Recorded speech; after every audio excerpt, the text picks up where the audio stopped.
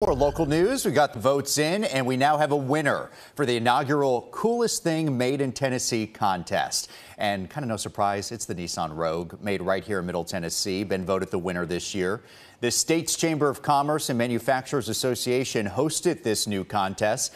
Finalists included the Eastman Triton Renee, a co-polyester product that's made in Tennessee, those iconic Eclipse glasses made by American Paper Optics, I know we all remember those, and the phone as a key, which is made by a company here called Denso. Well, we're told the chamber received more than 75,000 votes, and the Nissan Rogue won out.